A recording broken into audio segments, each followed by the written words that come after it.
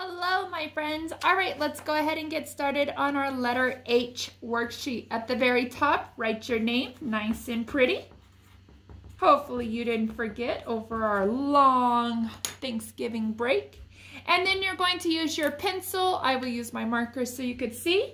And this week we are doing the letter H. The letter H uppercase, the letter H lowercase, and the H says so go ahead and circle your uppercase H's and your lowercase H's. Just do your H. And H stands for heart on this worksheet. And just like that, my friends, we are all done with our letter H. All right, you're going to turn this in. Put it in your communication folder. Thank you. Bye.